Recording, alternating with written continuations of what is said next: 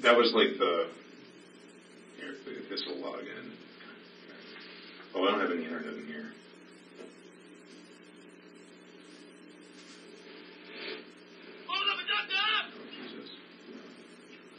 The following is an excerpt from the article, Is Someone Gaslighting You? Learn the Warning Signs, written by Sherry Gordon.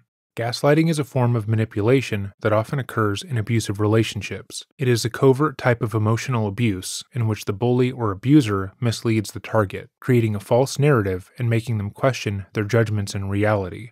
Ultimately, the victim of gaslighting starts to feel unsure about their perceptions of the world and even wonder if they are losing their sanity. Gaslighting is usually performed over an extended period of time that causes the victim to question the validity of their own thoughts, perception of reality, or memories. This can lead to confusion, loss of confidence and self-esteem, and uncertainty of one's mental stability. A common result of this is a dependency on the perpetrator. Gaslighting primarily occurs in romantic relationships, but it's not uncommon in controlling friendships or among family members as well.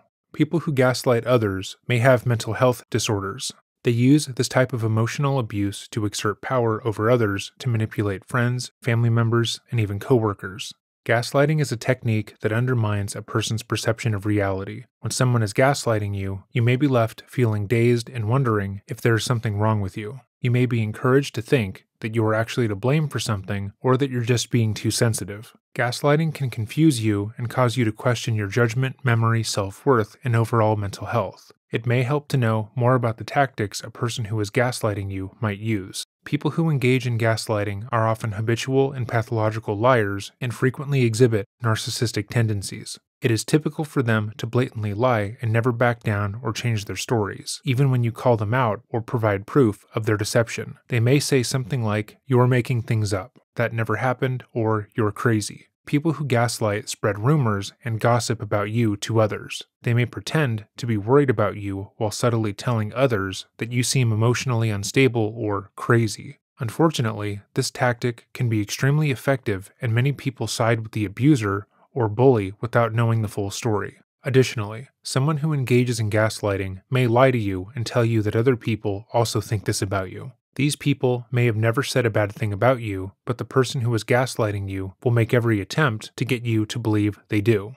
When you ask someone who gaslights a question or call them out for something they did or said, they may change the subject by asking a question instead of responding to the issue at hand. This not only throws off your train of thought, but causes you to question the need to press a matter when they don't feel the need to respond. Trivializing your emotions allows the person who is gaslighting you to gain power over you. They might make statements like, "Calm down, you're overreacting," or "Why are you so sensitive?" All of these statements minimize how you're feeling or what you're thinking and communicate that you are wrong. Ezra McCandless has done all of these things and more to her boyfriend of 8 months. And by the time he had found out that she had cheated on him multiple times with his 2 closest friends, he had no idea what to believe. He had thought he had seen signs of her infidelity, prolonged touches between her and them, secret smiles and signs of affection that seemed to go on for too long. But every time he had brought them up to her, she had turned the conversation around on him. She would accuse him of being toxic and controlling, wanting to change the way she was with other people because he was insecure.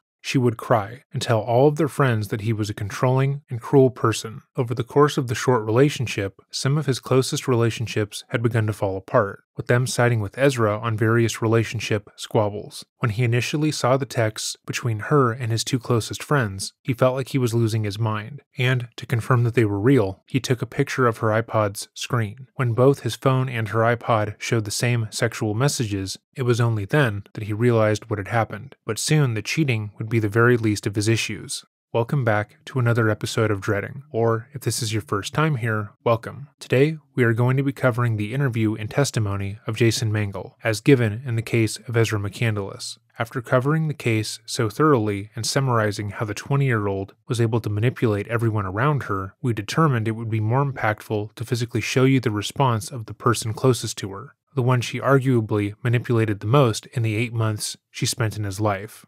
As with every other video in this series, the footage used in the video was made publicly available by Rottweiler Investigations. Links to their channel, PayPal, and Cashapp will be linked below, and we cannot recommend their channel enough. Their coverage of the Chandler Halderson case comes second to none, and they are constantly uploading new and interesting content. Without them, this series could not have happened, and we are incredibly thankful to them. If you haven't heard of the case of Ezra McCandless, feel free to pause the video now and watch our previous videos going over the case. Or, if watching multiple hours of multiple videos feels like it's too much of a commitment, we can summarize the details of the case here.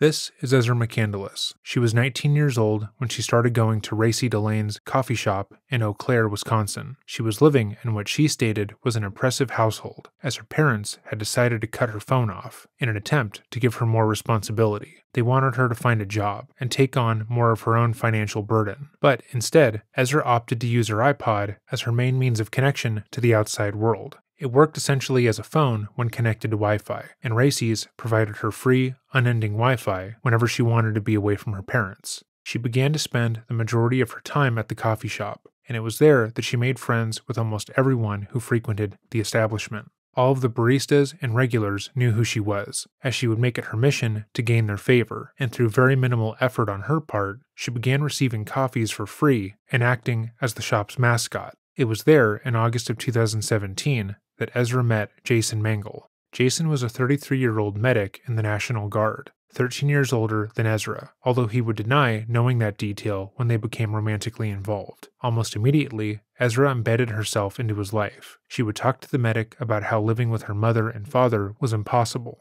how they put unrealistic expectations on her, and how her prospects were bleak. She wanted to be an artist, but they wanted her to give up on her dreams in order to be what they wanted, and she didn't know what to do. Ezra made her home life appear so dire to the medic that within a month of their conversation, she had moved into his apartment, and he was already considering marrying her. But their relationship would hit a bump in the road. 3 months into the relationship, Ezra had become pregnant. She claimed it was Jason's child, but she had already begun to see another person outside of the relationship, so it's unknown. She made the decision to terminate the pregnancy, which Jason supported, as he felt like he shouldn't have a say in the matter. However, after the abortion, he had a difficult time with intimacy. He told Ezra that he wanted to be with her, that he didn't want to break up, and that he was still in love with her, but even holding her hand and sharing a bed was difficult. He hadn't expected this reaction, and he promised her that he was going to work through it. But Ezra was still annoyed. She told all of their mutual friends that he had closed himself off from her, which made her feel ugly and disgusting,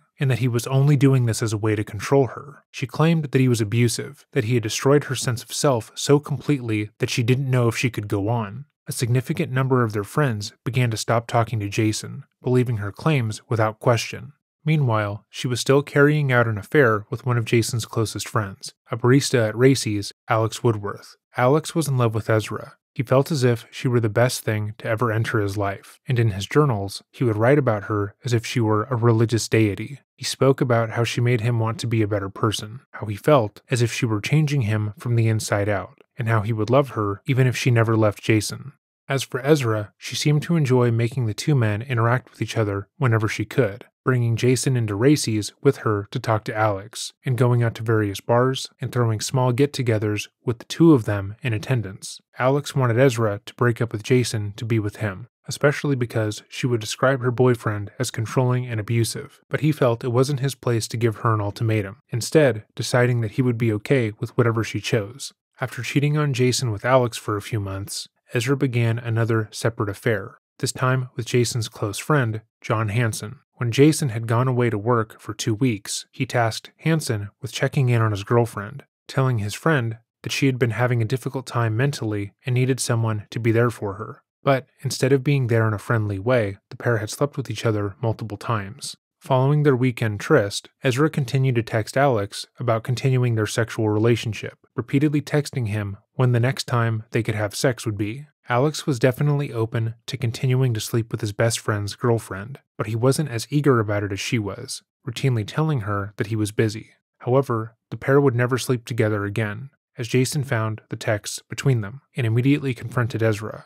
Before realizing he had evidence proving she had cheated, she denied wrongdoing, once again stating he was being controlling and paranoid. However, after he showed her the texts, she realized she wouldn't be able to use that line of defense. Jason also called John, who denied the affair originally, before eventually admitting that they had slept together. specifically in Jason's bed. As Jason continued to process that his girlfriend and his best friend had lied to his face, Ezra told Jason that the affair wasn't what it looked like, and that John had sexually abused her. She claimed that he had taken advantage of her after she had passed out during a night of drinking, and that the second time they had slept together, he had taken advantage of her fragile mental state.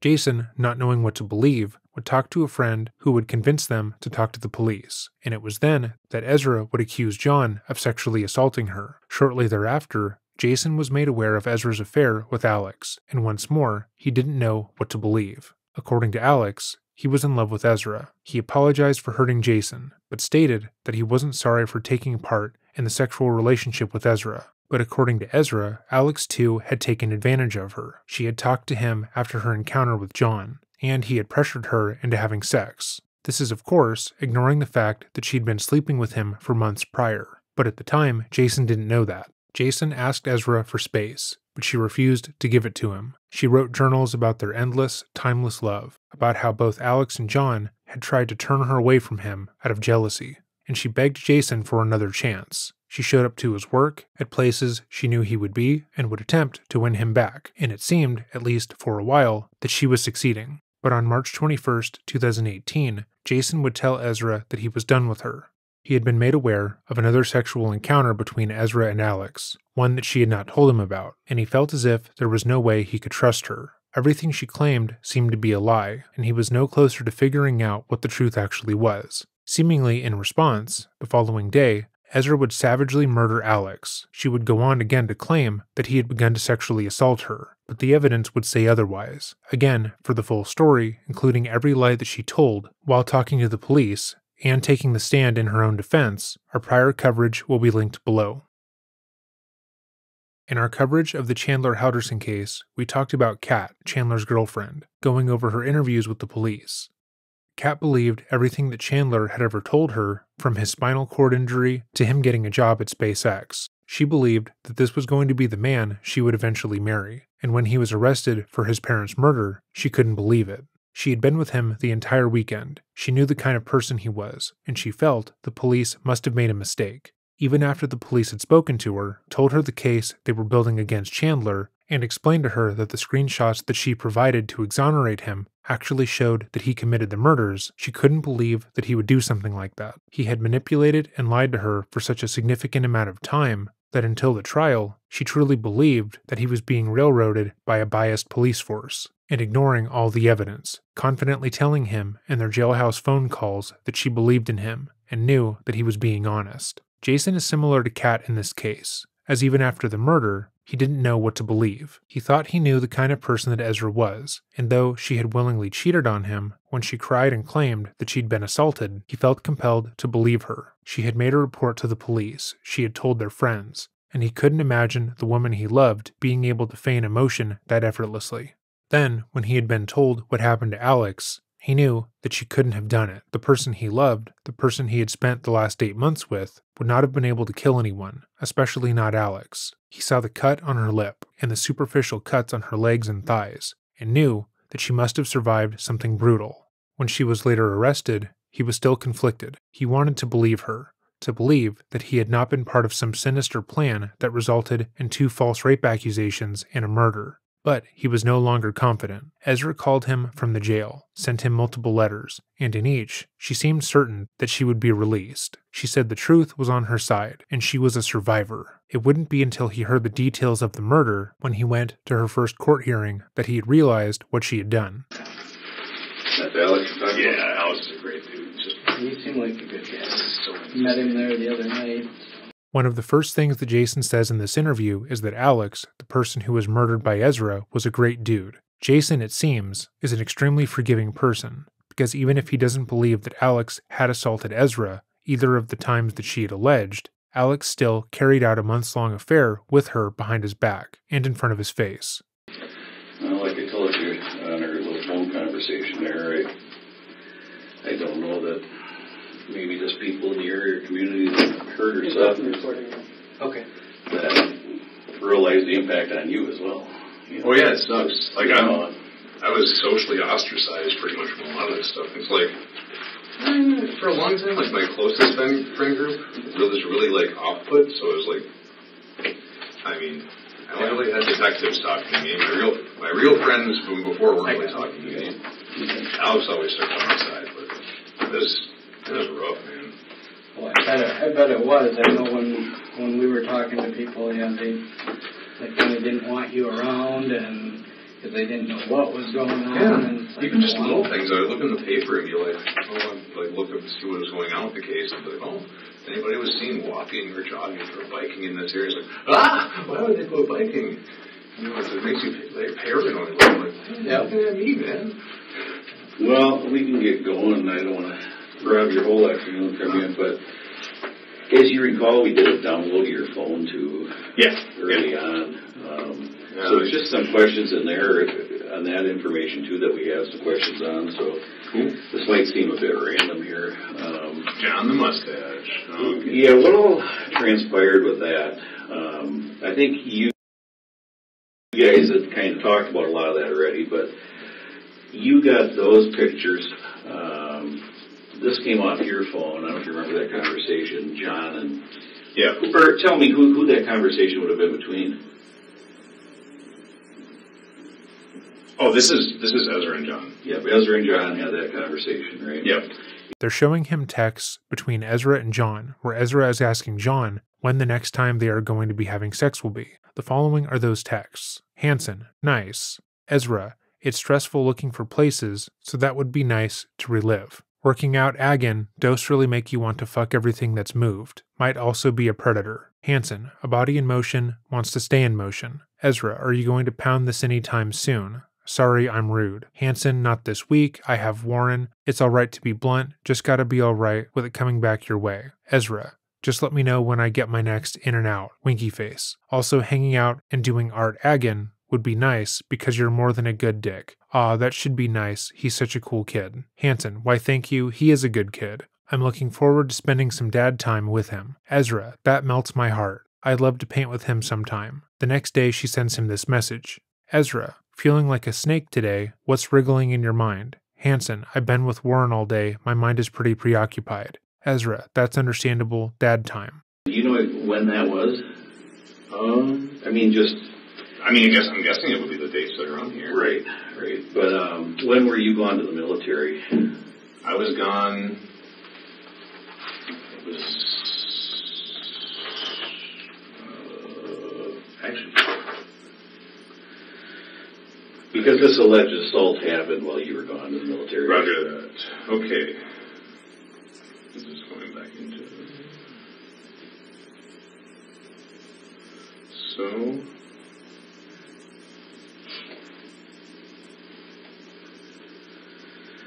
Alright. I have this stuff written down. So apparently the 4th was when she said the first assault happened. I was at recertification on the 5th, Monday, and that's when she said assault 2 apparently happened. Because like she said, there was an assault at night and assault in the morning. Yeah, so because the night of the 4th?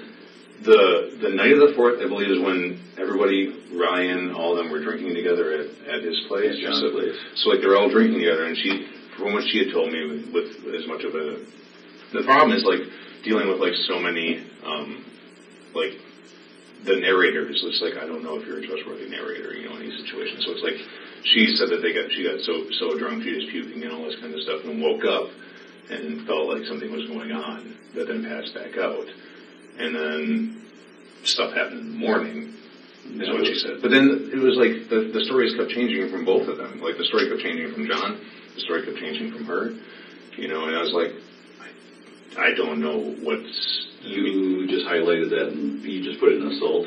Yeah, I just put... That's what she indicated to you that these dates happened. Yeah, because... So John Hanson kept changing the story, in that he originally told Jason that he hadn't slept with Ezra. Then when he realized Jason had proof that they had slept together, he admitted that that had occurred. After that, the story never changed. However, Ezra's did. She claimed that John had sexually assaulted her after she passed out from drinking. Then she woke up the next morning in his bed and knew something was wrong. Then later, she stated when she passed out at his house, she woke up next to him attempting to assault her, but not being able to because he was too drunk and his penis wouldn't get hard. Then the next morning, when he drove her home, the two had had sex on Jason's bed because she felt like she was garbage. There were other iterations of that story that Ezra put forth, but to be clear, none of them are true. Ezra and John had had consensual sex. She told multiple of her friends that she had enjoyed her time with John and couldn't wait to see him again. Her texts showed her asking to see him and have sex after the assault allegedly happened, and she only began accusing him of sexual assault after the affair was made public.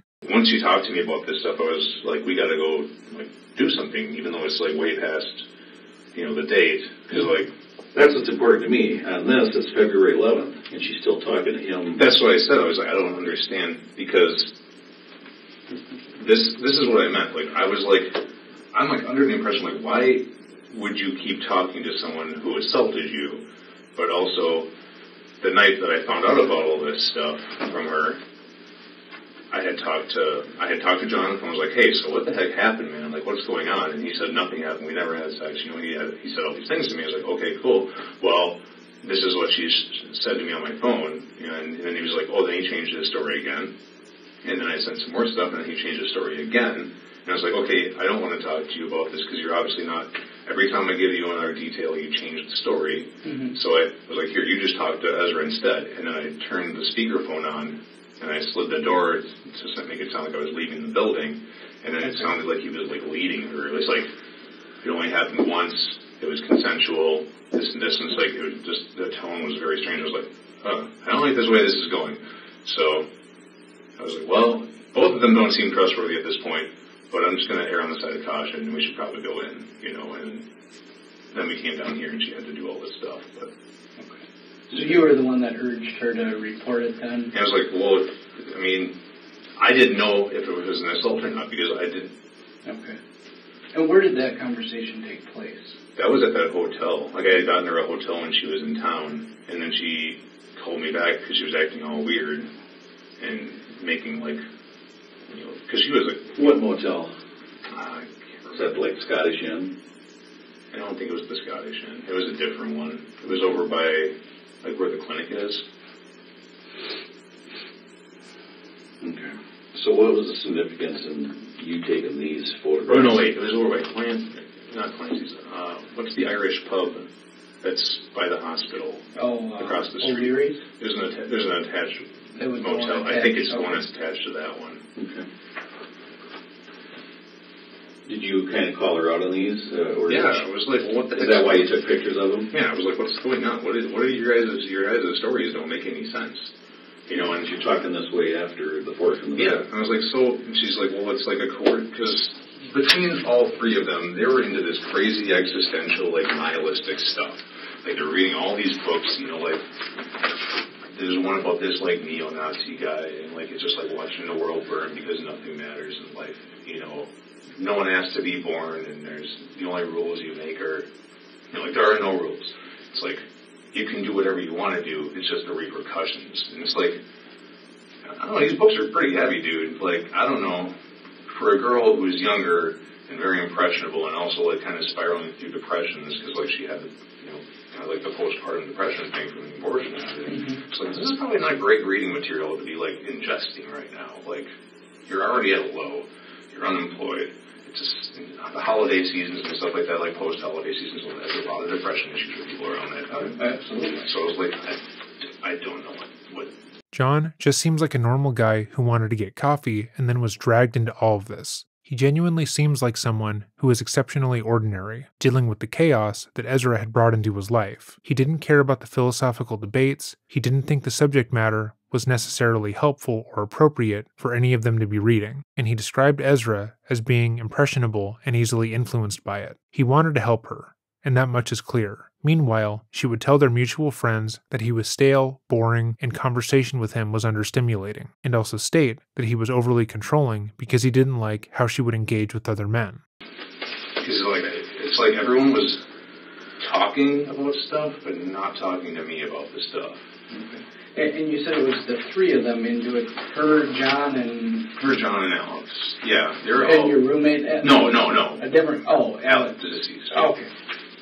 Is that who she's talking about in here as well, on that first page? Take some reading, maybe. This is the stuff that she wrote, right?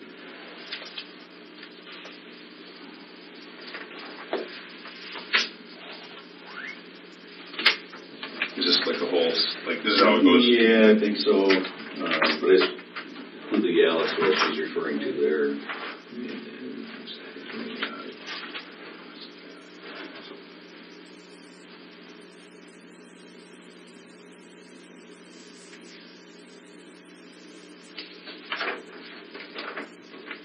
Yeah, that's the Alex Woodworth. Okay.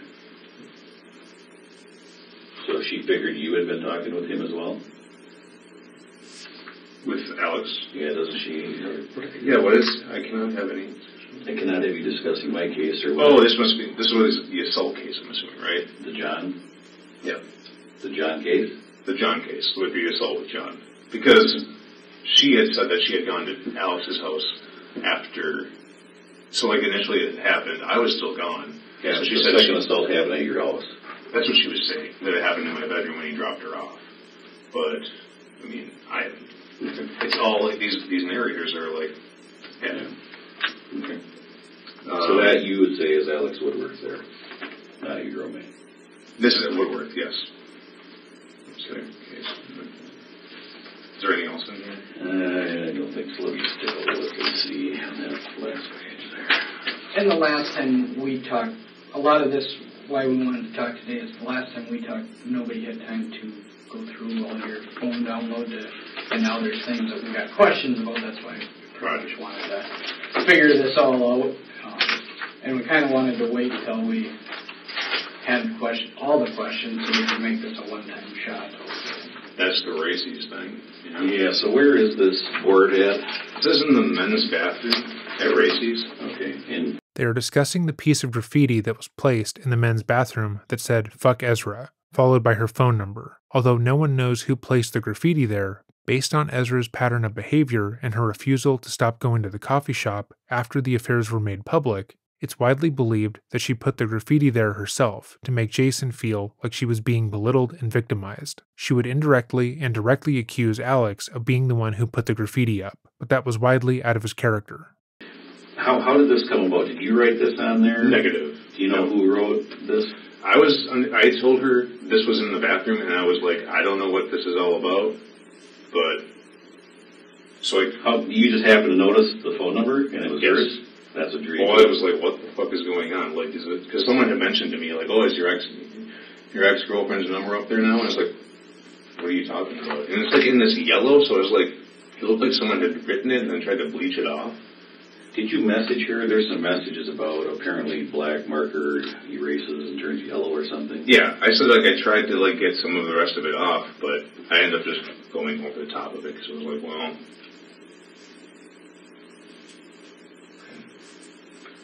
When did you become aware of that? I suppose whatever date that I had messaged her about it. It's kind of hard to remember. So when the picture was taken, that was... Probably I would assume, because I went in there to look like, hey, this is pretty fucked up. Like, because like she was going through this situation where everyone was talking shit about her and making her out to sound like a whore. I was like, well, that's from the day that happened. Oh my god. Okay. Do you remember what her response was in reference to that? And I may have not read it. Maybe it's in there. That's fine. There's nothing on that. That's from was she getting phone calls? I have no idea. She did indicate all of a sudden people are calling her, soliciting. And also she used both bathrooms a lot of times because like it's kind of like one of those situations where I was like, I don't know what's going on. While Ezra is in jail, it seems that Jason has begun to think more critically about their time together, and is at the point of actually questioning the stories that she told him. Him directly stating that the graffiti could have been done by her is a huge step for someone who's been so heavily manipulated. Moreover, there was absolutely no evidence that anyone had called Ezra soliciting sex. She had said as much, but according to her own records, no unknown numbers had called her, and based on the clientele at Racy's, it's unlikely that anyone was looking at the bathroom wall to solicit sex. I mean, she was gender neutral for quite a while. You know, she after like when she was younger, all the assaults and stuff that had happened, she decided she wanted to portray more of a masculine. She cut all her hair. She like dressed more like overalls and the guys kind of clothes because she didn't want to be like seen as a target anymore. So like a long time when we first started like hanging out and dating, she dressed very masculine. She just like she didn't want to portray her feminine side that much. So she would, and like Raises has always been kind of one of those places where they're more understanding. Like now that Jeremy's gone, especially, that it's just a bathroom. People just need to go in and avoid. It's not like you have to have a certain set of organs to use a bathroom, unless you need tampons or something specific. So the life starts now when you photograph that. Is that why you photographed it? I wrote over the top of it because we had a talk the night or two before with her father, and I was like, maybe it would make her feel better. So you wrote that? I wrote the life starts now. Yeah.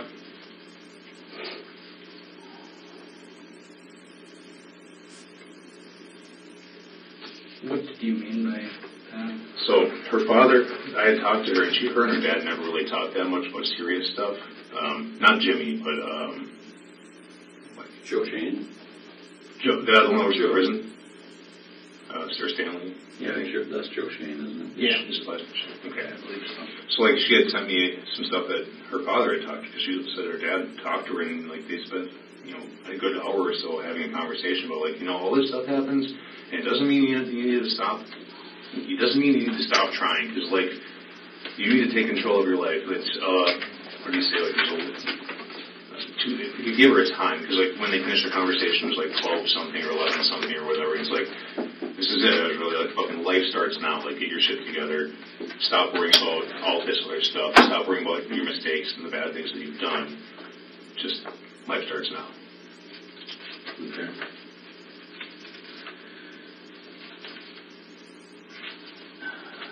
On the Instagram stuff, example 2, would that be Julia? Her friend? Yeah. It's like, yeah, example 02? Yeah. That's Julia? That's Julia. Yeah. I can't remember her last name. So, would Julia post? Yes. Okay.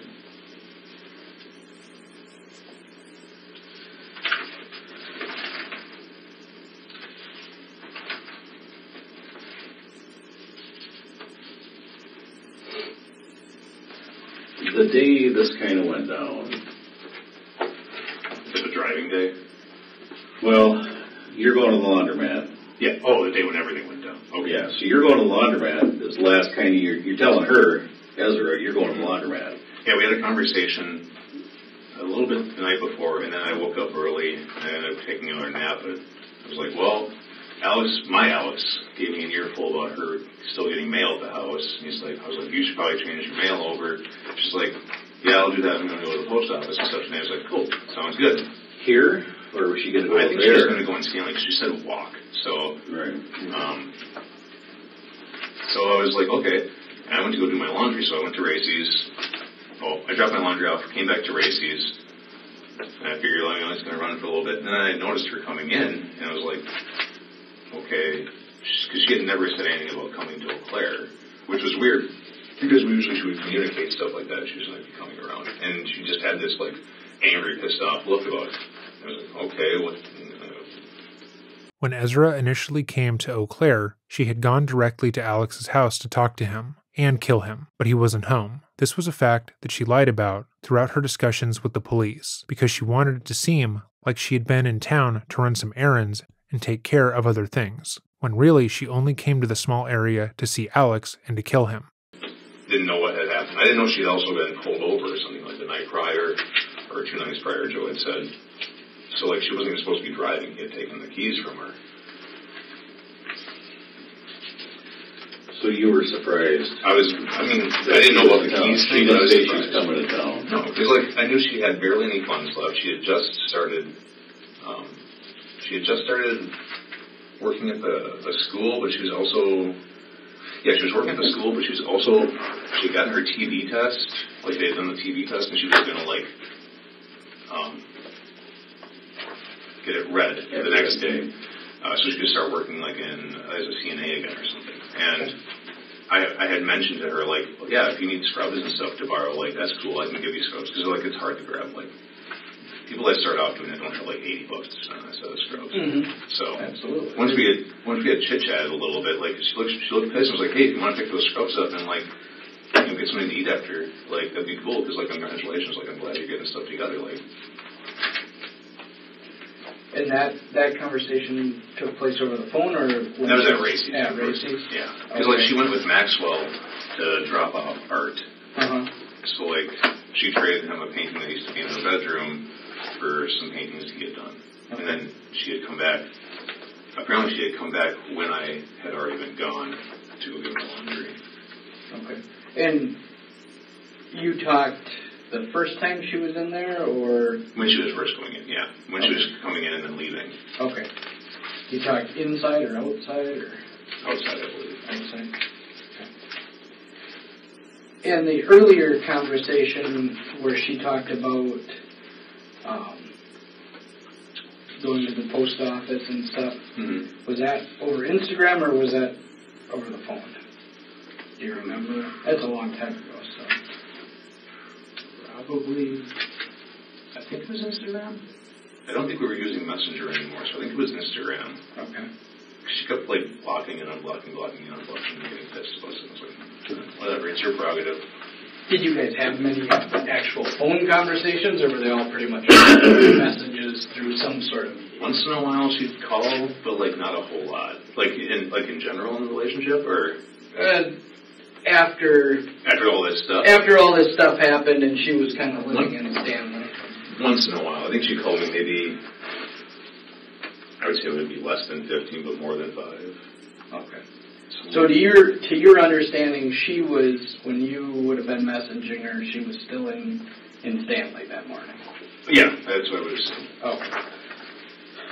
And the only way she could contact you was with Wi-Fi, correct? Yeah, she didn't have a phone plan. I think she just had it was like an iPad or iPod Touch, something like for like music, but she used it as like a social media device. Okay. I don't think it was an actual cell phone. Okay.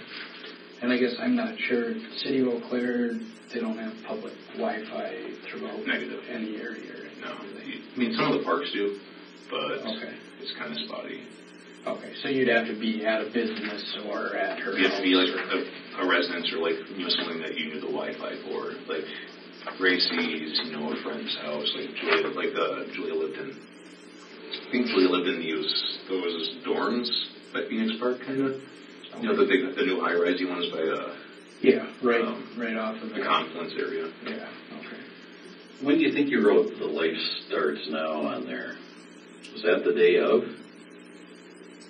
or did you write it and take a picture of it? Because we can tell by when you took the picture if you remember when you wrote it in relation to taking the picture. I can't really recall. I know I took the pictures. Could have been the same. I don't know. I wrote over the top of it, but I can't remember when. It's kind of the flow on the 22nd of March. She says, and maybe I'll just read this to kind of see if it jogs your memory. I thought about it a lot, and I think I'll call winter shift to return the tattoo gift so I can for sure pay for therapy. Yep. Okay. Well, do you know where she's going for therapy? She was going somewhere in Stanley. Right in. I believe her family had got her set up with a therapist or something over there. Okay. Because it was within biking. I think she mentioned once it was biking distance. Or maybe that was her work. She went anywhere around here after she made contact to report with crisis and the investigators when she reported the Hansen assault? I gave her a bunch of numbers. Like the military has like one of those phone numbers you can call that gives you like local but a lot of them were only 1 or 2 sessions they would do, and then they were paid afterwards. But there was, I can't remember if it was Bolton. Like the fellow from Bolton gave me some options too, or gave her some options too on that stuff, and I don't know if she ever partook of any of those. Bolton might have did some initial screening. Yeah, because she met with the big he looks dangerous, but he's a teddy bear. Okay. I can't think of his name. From the Bolton Refuge House. Bolton, okay. Because she didn't feel like she could go anywhere at some point. Because her mom and family didn't want her. Jimmy and them didn't want her, or not Jimmy. Joe and them didn't really want her. I didn't want her by me. I think her initial plan, it seemed like, was she just going to move in with Alex for a bit? Was she going to try to move in with John? Was she going to try to move in with Bree? I think it was Bree.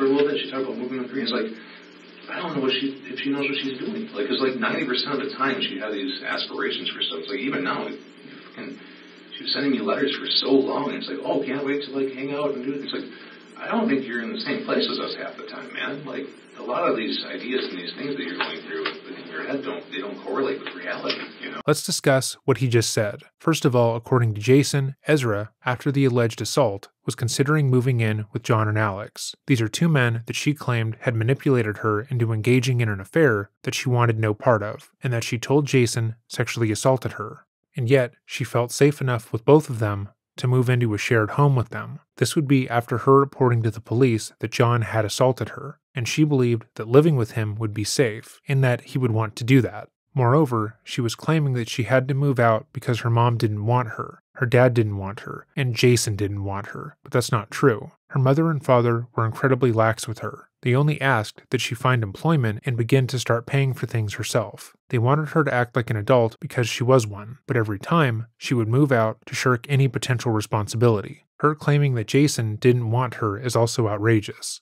as he had no issue with her living with him when she had moved out, and only realized he might not want to be with her when he discovered the multiple affairs she was having with his friends. It's not unheard of or ridiculous that after that discovery, he wouldn't want her around him, but even as he says it, it's clear that that point was repeated to him as a way to cut him down. A sort of, why won't you help me? You're supposed to love me type of line. In our last video on Ezra, the prosecution read out parts of her letters to Jason, which showed that after the murders, Ezra still believed she would be released. She would write about wanting new tattoos once she was acquitted, and she would write about all the things, aesthetically, she wanted to do with her body. And it seems that Jason is aware that she will likely never be released. And my roommate Alex always had a problem with her because he'd be like, some of her stories don't make sense, man. It's like, think about the amount of life she just had. And then think about putting all this stuff into it, these stories that she's had. It's like, when was she doing this, when was she doing that? I was like, I don't know, man. Like, I've never, like, tried to run the numbers. She's like, well, why don't you try to run the numbers, man? Because it's a lot of, like, when did school start? When did this happen? Because, like, you know, I started becoming friends with her friend Hagen, one of her ex-boyfriends, Hagen. Okay. And I was like, did you guys, like, live together for a while and stuff? And he's like, yeah. And I was like, but, like, how does this all fit in together? Because mathematically, a lot of the stories, like, they just don't sew up straight. Is that the friend that the brother possibly sexually assaulted her? But then there was also, like, the fact that she talked with him afterwards, too. Like, okay. They seemed familiar after that. And it's like, is this just, like, a victim thing? Like, because I know there was a neighbor or something when she was young, a family member that when she was young, possibly one of Joe's neighbors, like, that still lives across from him, a teacher at her high school who had a kid and wife that apparently moved away after whatever had happened. Just all these things. And I was like, I talked to her for so long ago, like, you should probably go in and get some of this stuff. Like, you should talk to somebody about this because it's not... Just shaving your head and pretending like you're a guy for like a couple of years is not going to fix the kind of trauma that's going on in your head right now. To be clear, all of the alleged assaults that he just listed likely did not occur. Investigators have looked into these claims and they were found to have no backing. In at least one case, one of the people she accused of assault hadn't moved to Wisconsin, and therefore couldn't have been able to carry out the assault at the time Ezra claimed the event occurred. She would also change her stories over time. So much so that Jason's roommate and other friends had finally noticed. Similarly, Jason points out that while Ezra claimed she had been sexually assaulted by an ex-boyfriend's older brother, she remained friends with the assailant and even engaged with him in a flirtatious way. All of these accusations were found to be so baseless they were not allowed in court, as the defense would be publicly and directly accusing people of crimes with no evidence. Though it's not uncommon for a victim of childhood sexual assault to be repeatedly targeted by predators, it's extremely hard to believe Ezra's stories at this point. Ezra, it seems, found that by claiming that she'd been sexually assaulted, she could gain a certain amount of sympathy from a person, and that translated to an incredible amount of power. She used these instances as weapons, tools in her arsenal, to get people to side with her and do what she wanted. Like, you've got issues trusting people, like, she would go up and down when it comes to, like, emotional situations. It's like, you know, there were times where she would make me just get in the car with her and she'd just drive crying. And, like, there was a graveyard out somewhere by Stanley.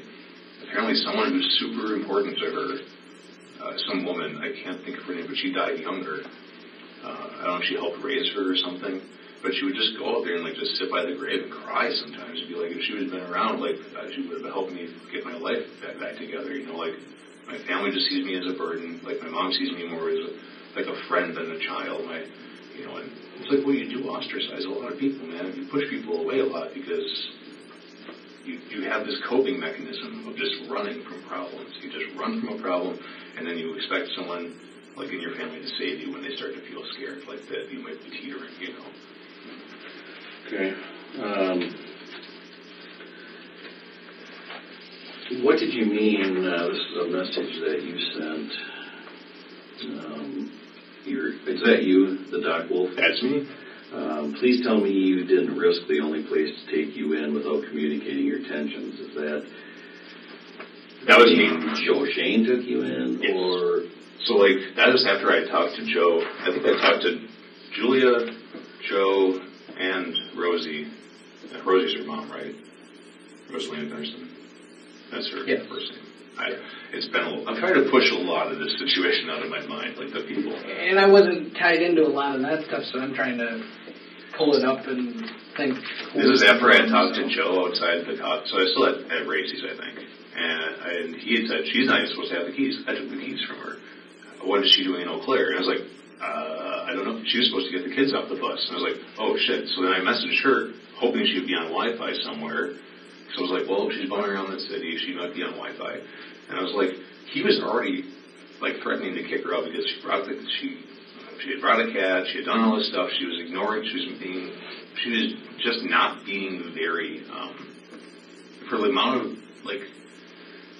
amount of leeway she was being given in the situation, like being, you know,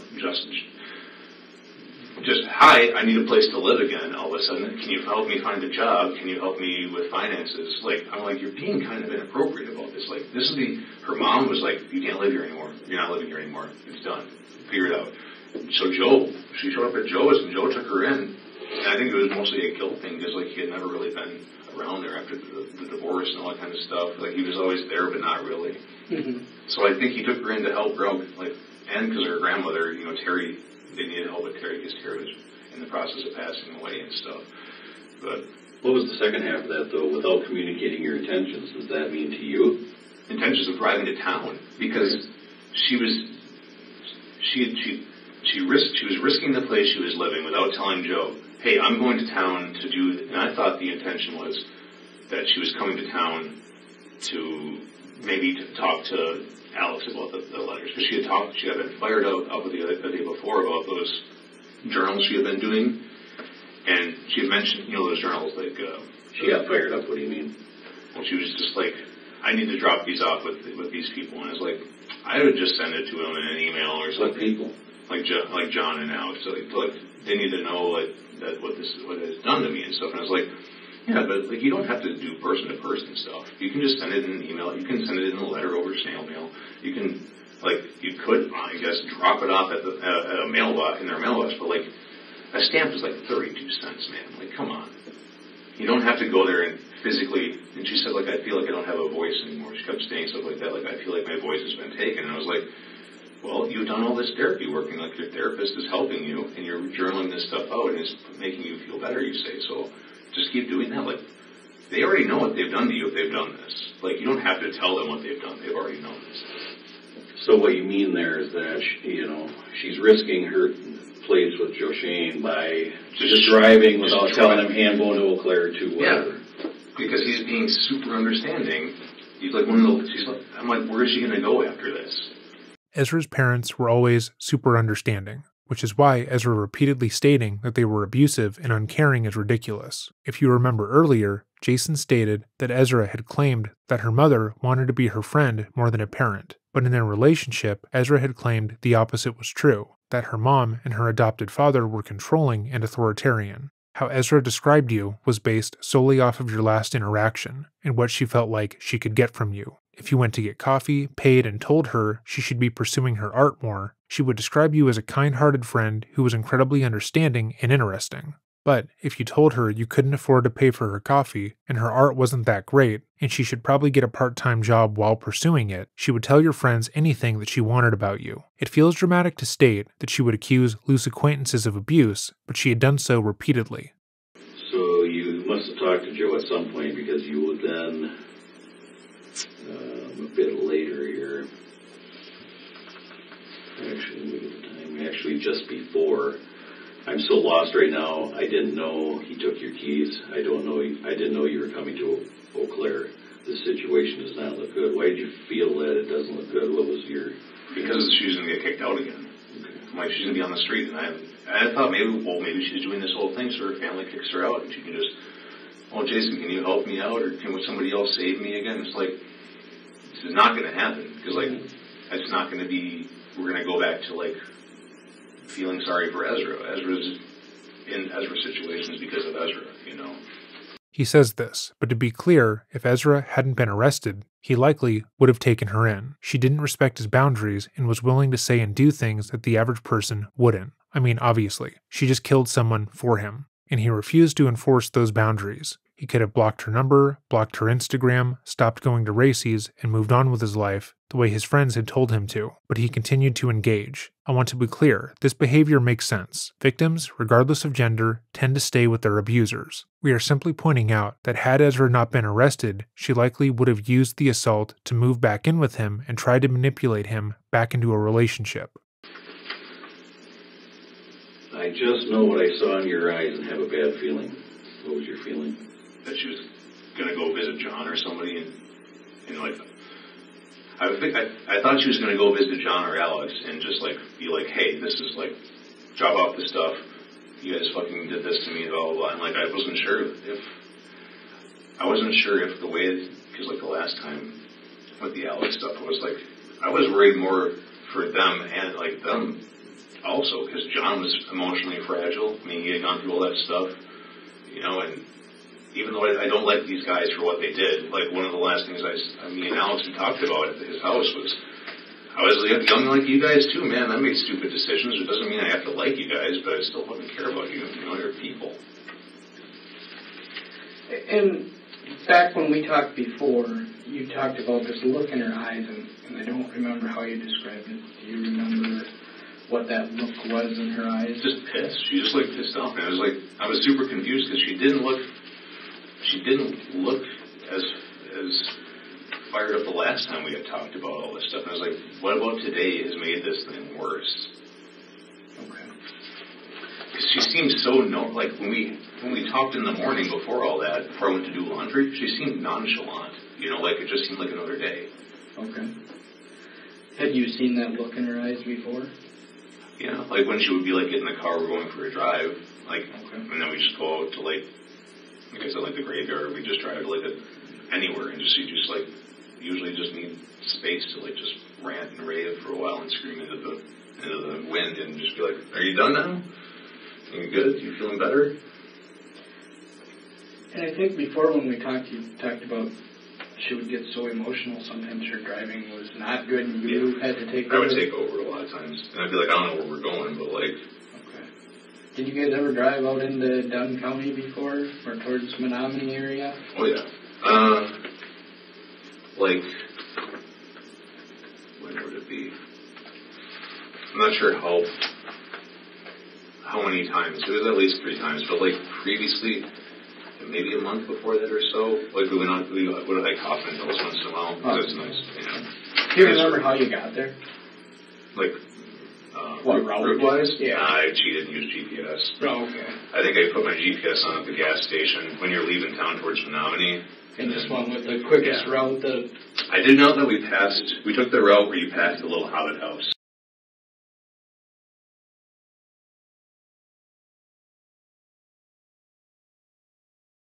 That was like here, this will log in. Oh, I don't have any internet in here.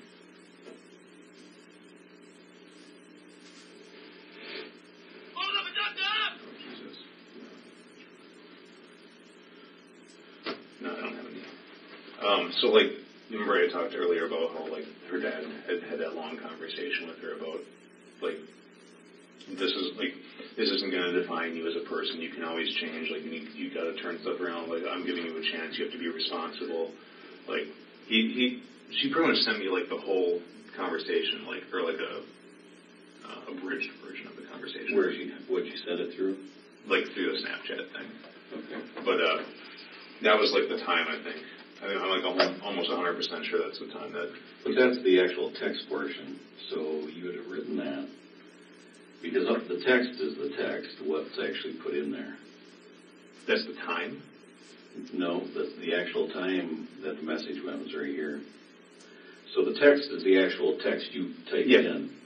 That's what I mean, so I'm just trying to understand. You think that's the actual time? Let me check one more source, because I think I can still see... I don't know that it's that significant, I just wondered what it was. I think I can see my archived stories, but maybe not.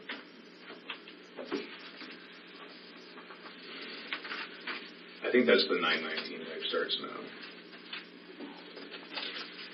But maybe I wrote it down. See, here she messages you.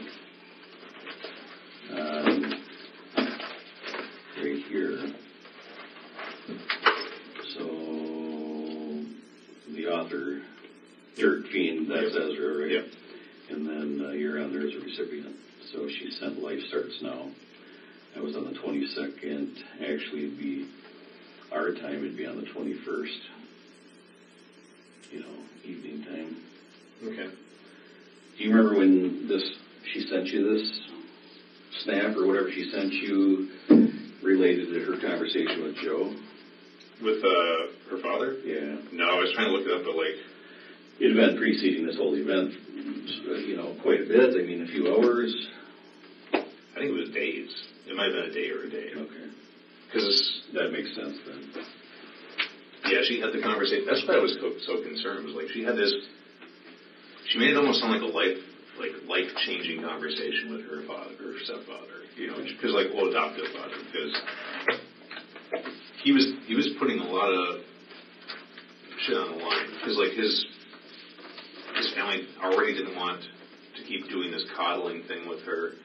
They were worried that she was just going to continue this cycle of creating a problem, needing to be rescued, creating a problem, needing to be rescued, instead of just, she was supposed to go to school, and for the longest time I thought that she got kicked out for something minor, and it's like, it sounds like she just spent all of her money that she needed on other stuff, and she couldn't afford to go to school, so then her parents said, well, we're not going to keep giving you money, because you're not maintaining a good grade, but so then she came back and she had to work and stuff, and it was like, well, you can't just keep expecting people to foot the bill for you on these things. What Jason says here is important because it gives us another insight into why Ezra felt the need to fake the assault against Alex and murder him. Her family was getting sick of her shenanigans and had it up to here with her tomfoolery. And don't even get me started on the riffraff. They had openly discussed the fact they were tired of sheltering her from the consequences of her actions. So much so that when her adopted father took her in the last time, it had started an argument with the other members of the family. They had all grown sick of her entitled behavior and the way she continued to shirk responsibilities that they said they weren't going to keep allowing her to get away with these things. But Ezra didn't want that. She liked her lifestyle. She wanted to keep spending her days at races, pursuing art, and living the whimsical life she wrote about on her Instagram page. She didn't want to get a new job. She didn't want responsibilities. She wanted people to dote on her and treat her like she couldn't do anything for herself. She would need to do something to justify her behavior, to make it so that anyone who critiqued her or made her feel bad for spending all day in bed would feel like they were in the wrong. She had already claimed that she'd been sexually assaulted, and that wasn't enough to get her parents and friends on her side. They had looked at the case and the majority believed that John had done nothing wrong, so she needed to do something bigger, something that no one could question. So she killed Alex and wounded herself to try and sell the crime.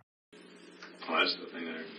Do you remember this letter then? Yep, she gave that to Jenna. Or no, Jenna wrote this, and then I think I left this in the car the day before, the 2 days before we had talked. I had written a timeline on the back of it of kind of the stuff that had happened, and I was like, this doesn't make sense, guys.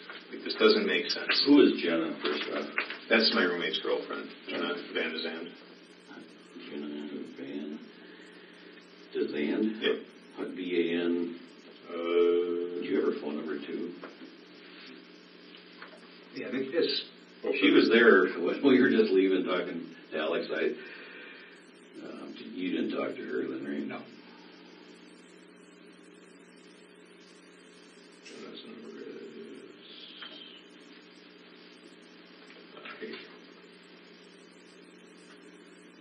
6.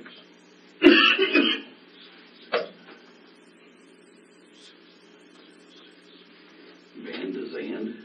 Yeah.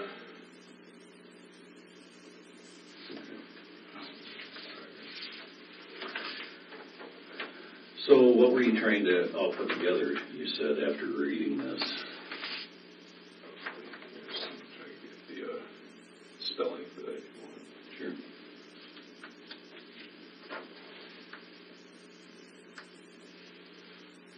Wherever she is, she's in her room each.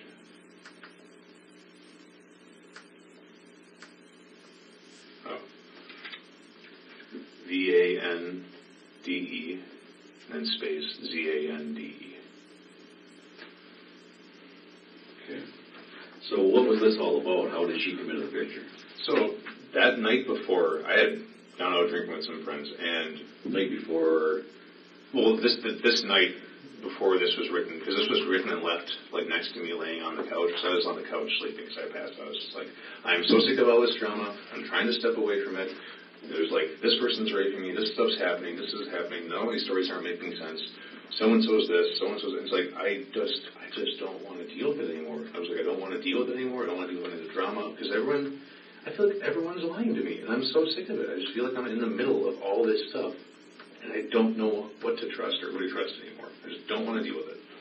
So like, she tried to talk with me, and I hung up on her. I was like, I'm done talking, I'm going to bed. I'm drunk, I'm going to bed. And so she called Jenna, and like, Jenna went for a walk, I think, and talked with Ezra. And she left me this note because, like, she was going to wake me up to answer the phone, and now it's just like, you're not waking him up. Like, he's passed out. Just leave him be. He's stressed out. So she left this note.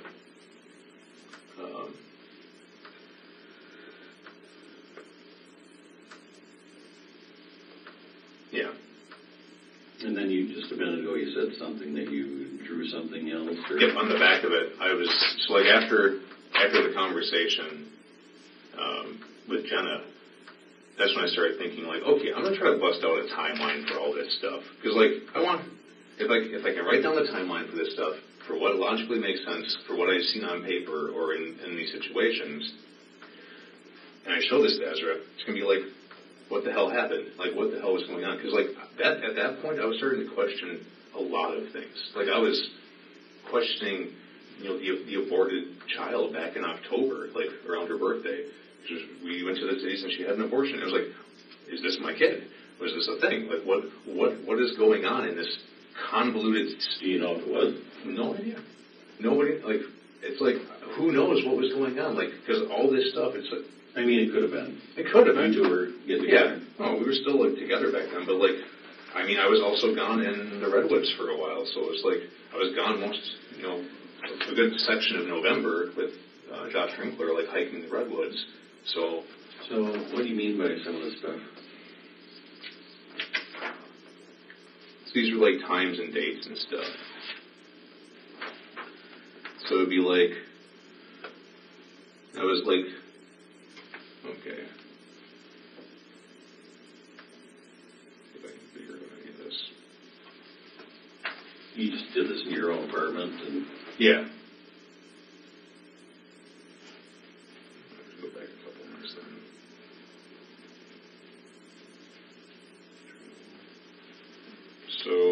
so this February 4th and 5th, is that significant to what you're just showing us? Yep. Oh wait. February 4th and 5th.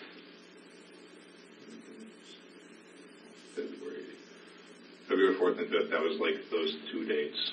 So assault 1 and assault 2 while I was at certification. So that's just what we talked about a bit ago. Yep. What are these times, or how do they play into it? I think those are probably times. I'd say 8:46 maybe. Okay. 8:39. Like maybe that could be something to do with the time. How would you arrive at? That's pretty specific. 3:39 and.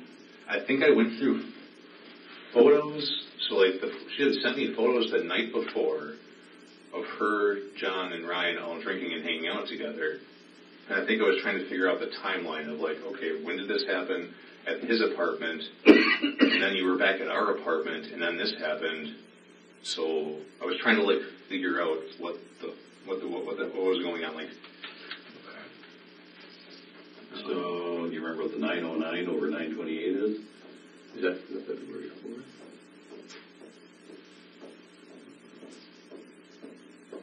Or what's the 6th and Alex? Was the 6th of February she was with Alex? 6th of February. Oh. 6th was when I flew out to Denver with Josh. 6th of February? Yep. Is that significant? Or no, 6th of November. Okay. So 6th of November, I flew out with Alex, or flew out to Denver, to Denver with Josh, and she said that that's the night that he had taken advantage of her. Alex had? Because she said that they watched this movie called The Little Prince. Is that what you mean there then, by that date? I'm assuming that's what it is. And then the 7th would be getting dumped. So I'm pretty sure that was November 6th and November 7th? No, the dumping would be this February 7th, I think. Yep, the 7th of February. Dumped by Alex? No, dumped by Ezra, pretty much. She messaged me like, I'm moving out. So you got dumped? Yes. Okay. So I was like, oh, you're moving out? And she just said, I just can't be with you anymore. You deserve better. I can't tell you why, but I just can't be in that house anymore. I was like, oh, okay, that's insane. I'm just only doing Army training and trying to relax as much as possible, but thanks for sending this in a message.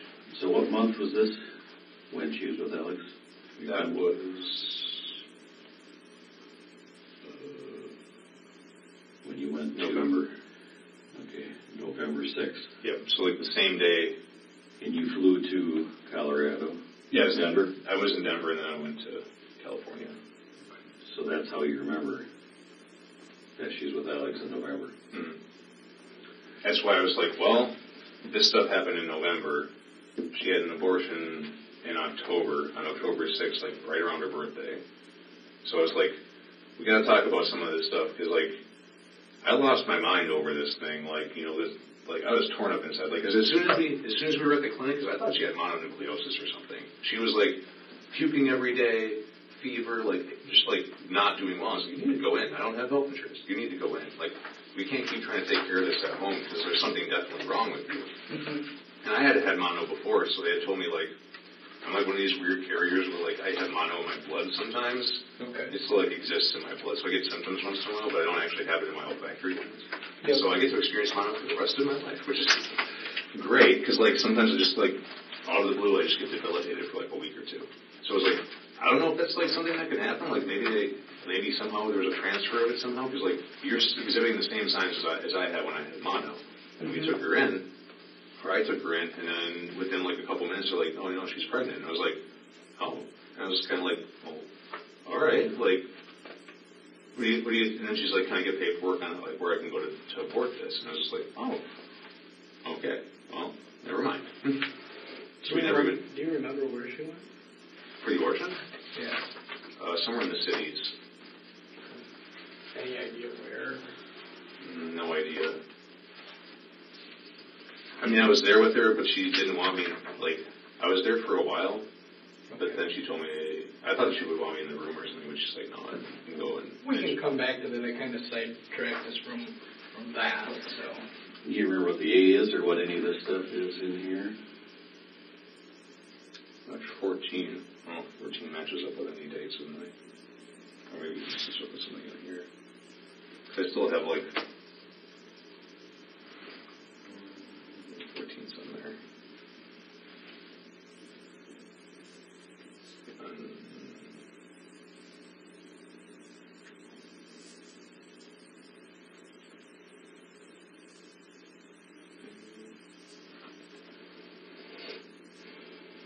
No, I'm not seeing anything on the 14th. Okay. So what's the significance of any of the other doodling? No idea. I was probably just in a manic mode trying to figure out, like, am I being messed with here by everyone? Yep. The fact that Jason, a 33-year-old, would need to make a timeline to sort out if everyone in his life was lying to him is incredibly upsetting, but not uncommon for someone who has been consistently gaslit over the span of months. You lose a sense of reality because you can no longer trust your own perception. The weeks and months after a relationship like this comes to an end can be harrowing because you begin to realize just how much you don't know. Because I did do this. That's the Little Prince night. That's the assault 1 and 2, and then that was the day. So like, what's the Little Prince? That's the movie that they watched. So like when that private investigator had come to visit me, I was already like, I'm so sick of hashing all this stuff out, having to relook at my phone all the time. So I kind of just wrote some of the stuff down because people have been asking me over and over again. So that's the night she said that she had gone over and just hung out with Alex. And they watched this movie, The Little Prince, which is like a literary expression of suicide. It's like a relationship between an unintended small child in a new neighborhood with an adult neighbor, which is like apparently an art film. I don't know. It's like a really fetishy kind of thing. So what really went down on the 7th then? Nobody knows. Like she said that he kissed her or something, and she said, "No, I have a boyfriend" or whatever. But. So that was like the Little Prince night. That was like the day after I was gone. I think that's the day after I was gone on my trip. Obviously, we know that isn't what happened. Alex and Ezra had been having a months-long affair at this point. Moreover, when Alex kissed her, he knew she had a boyfriend. They were friends. He had met Jason. He didn't need to be informed that she had a boyfriend. I think I flew out the 6th. Okay. December. Yeah. So I was like, this is really weirdly convenient that it always seems like a day or so after I'm gone, something is happening, and then you're like creating this, oh, it was a bad thing. Like this bad thing happened. It's like, I don't know. I'm trying to figure it out. And that was like my rundown for this. Take a look at it. Yeah. Those are like people of interest. That timeline and stuff, when did you give that to her? I think it was when we were in the car talking, like, because I showed her the note that Jenna had, and I was like, she doesn't want to be involved, you know, and I showed her, like, the back, and I was like, what is going on with this? Like, what is going on? And I remember seeing it in the car the day that I had gone to Alex and heard she was there with her car parked there, because her car, like, it had this Pearl Jam CD that when she had been, she had hit a buggy or something when she was younger. Like, I'm not sure what happened, but ever since then that track, like, skipped. So I was sitting across the park bench, like, waiting for her to come up, so I figured, like, okay, this is really long for her to be inside this building. Like, I'm not getting a good feeling. And I eventually went up and, like, knocked on the door and stuff, but I had turned the car off because it was just sitting there idling. So I had turned the car off because, like, the CD was skipping, and I definitely remember seeing it, like, in the vehicle. Like on the passenger seat or something, I don't know. So when did you give that to her? Because you had made that map, right? Yes, or I made like the convoluted, like timeline. nonsensical. Yeah. When did you give that to her? It might have been, I don't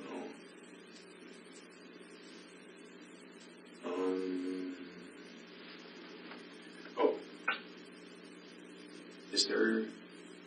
Was it the day this all happened? I don't think it was the day this all happened. It was definitely before that. Maybe I can help with this a little bit. Because Jenna, it was the day that she had been that Jenna. It's the same day where Jenna was not going to wake me up. So it was the night. The day after is probably when I was writing that stuff up, like trying to figure out. Because I probably looked at the note and was like, okay, I understand, and then tried to figure out some convoluted. What is going on? What is the truth here?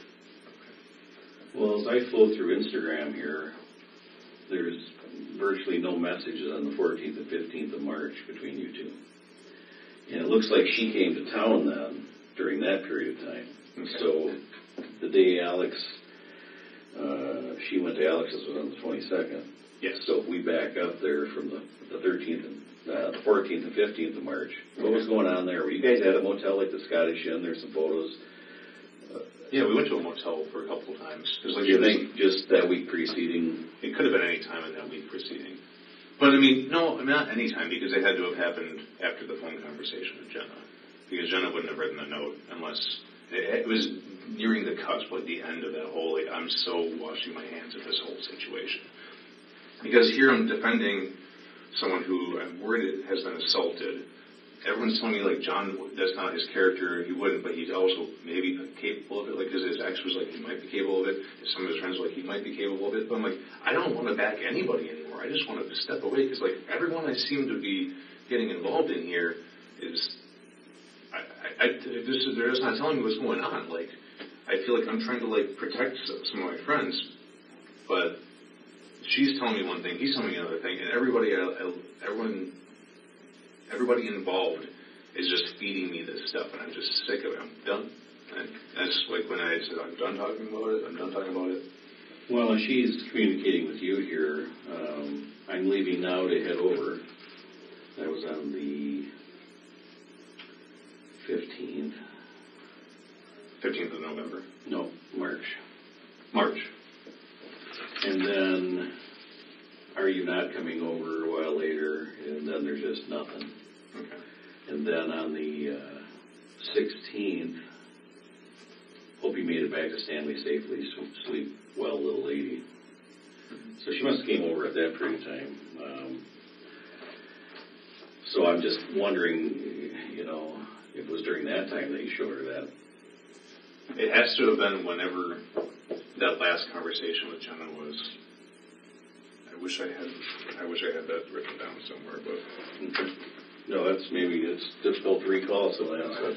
We're talking a year ago almost. Well, it's just when that conversation happened, Yeah. So, how many different times was there that you guys stayed in a motel? It's like 2 or 3. It was like, and that was between when she said she couldn't stay at your apartment anymore. Yes. So February 7th, about when you Yeah. got dumped, and but March then, 27th. But then it was like, well, this is why we can't stay at the house. And I was like, oh, Jesus Christ, okay. And then it was like, my mom is treating me like this, and like she's like, I can't be at the house right now, because like every time my mom's like, I'm super sad looking, and she's like, stop being so depressed all the time. And she's like, I'm depressed, Mom. Like, I went through some stuff. And he's like, just get over it. Just get over it.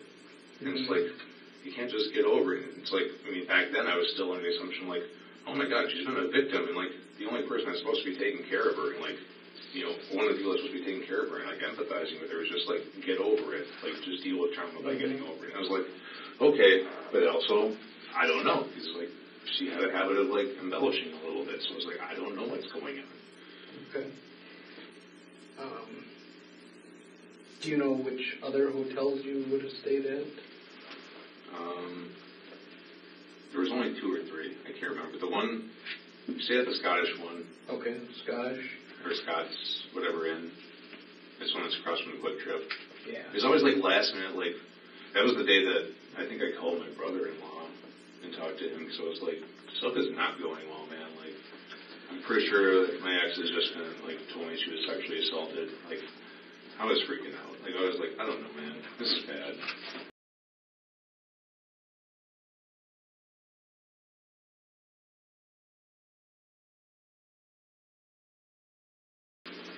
So I was in the back of here talking to one of the officers.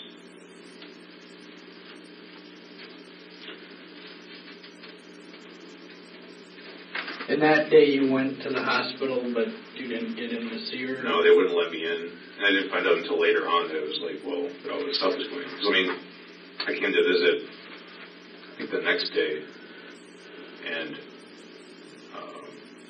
Rosie had given me, like, the room number, and, like, everyone kept telling me it didn't exist. I was, like, going from room, like, kiosk to kiosk, like, help desk to help desk, and everyone's like, yeah, that's not a room number. And it's like, oh, they can't let you in because it's, like, the psych ward. So, like, they don't really, like, unless you have consent. So I was like, oh, okay. So I could call her family. It's like, can I go talk to her? Is that cool? And they're like, yes, that's why we want this. They said they couldn't either until later that day. Okay. And they wanted someone to be with her. Okay. So I went and visited her, and we hung out. We played Uno for a little while. Did an art jam, like doodles and photos and stuff. Okay. Did you talk about what happened at all? No, I mean, I didn't. I don't think I talked with her at all about what had happened the nights before. I just asked her how she was doing, like if she was all right, like. Okay.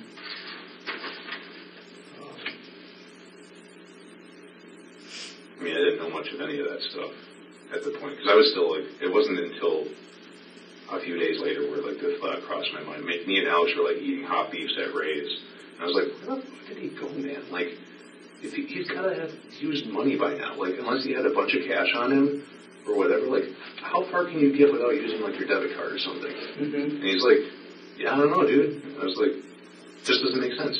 Like, whenever a drunk kid falls into the river here, there's always like a missing person thing like the next day. And he's like, yeah. I was like, I haven't seen shit on it. So it's just something doesn't smell right, man. And he's like, well, what if Alex never left? And I was like, what do you mean? He's like, well, what if he's deceased, Jason? I was like, oh, Jesus. I was like, that wasn't even crossing my mind. I thought like maybe he fucked up. He did something, like he did assault her, and then he just ran. Like he went on the lam for a while. That is exactly what the prosecution theorized that Ezra wanted people to believe. Ezra wanted people to think that Alex wasn't dead, that she hadn't brutally attacked him, even though she had been covered in his blood. Her goal was to make it appear that Alex had attacked her and stolen the car, leaving her stranded near Don Sippel's farm. That's why she told people the attack happened at Owen Park, that's why she actively hid the crime scene, and that's why she stole and broke Alex's phone. They theorized that her plan was to go back to the scene of the crime and hide Alex's body and her car, torturing his family with the thought that he was still alive, just on the run. And then when me and Alex talked to him, it was like, oh, Jesus. Like, that could be a possibility. And when you're talking Alex, because there's so many Alexes here. Yeah, no, my thing. You're Alex. and you guys were at Ray's bar eating hot beefs. Hot beefs, okay. When was that in relation to when you last saw? Probably the weekend after everyone had found out, because I had gone to Racey's, and I guess some people had already leaked the information, like some family had told some close friends before it was released in the news. So I think, family had told some of Alex's super close friends what had happened, because me and Bree even talked the night after Alex and me talked about it, and it was on the weekend at some point. Who's Bree? The blue-haired girl, Larson. Yeah. We had talked, so I had talked to Alex, Zink. I had talked to Zink about it at Ray's after I had like a really weird reception at Racey's. Like, I showed up at Racey's like I always did, went to order a cup of coffee, and like the two Wisnowski sisters, Ariel and Aubrey, like Ariel just like looked at me with these crazy eyes, and then Aubrey went in the bag and started puking in the trash. And I was like, what is going on, guys? I'm like, can I get a cup of coffee? Is everything okay? She like put in a cup, and then she just walked back and she like got on the phone, just like talking to somebody on the phone, like on the work phone, like I don't know what to do. He's here. I was like, what is going on? I just took a to-go cup and I put it in and I left, and I was like, got home and I was like, Alex, stuff is not kosher at Racey's. Like, something is going on. And he's like, what do you mean? I was like, I don't know. I got a really weird reception from the girls. Like, I've walked them home a million times when they were drunk. Like, we've been friends for like 6-7 years. I was like, something is going on. He's like, I'll go check it out. And then he left, and he came back not too long ago, or not too long after, and it was like, they found Alex, and I was like, all right, so where'd they find him? He's like, here in Wisconsin. I was like, oh, well, like, they take him into jail and stuff? And he's like, they found his body, Jason. I was like, oh, Jesus. He's like, yeah, he passed away. I was like, do they know how it happened? He's like, no. I was like, oh, okay. Well, shit. Because, like, it was like something I had already kind of started to process since our conversation at Ray's. Because it wasn't even in my peripheral vision up until then. So, did she not want to report this John situation right away, or why did it take so long to finally get reported? I have no idea. It did take a while, right? I think it's just like a habit she was in. Like, she didn't report it immediately. Fuck, no. I mean, that's one of those things where it's like, I do see, like, I know women that have been victimized, and they say, like, immediately they want to go home, take a shower, and just, like, forget about it, and then, like, a week or so later, they finally get, like, the strength where, like, they want to go in, but by then, any evidence is gone. So, I was, like, when I talked to some of my friends about this, like, not using her as the reference, though, like, being, like, they said, yeah, it's a very common occurrence. Like, people don't usually go right to the hospital and report.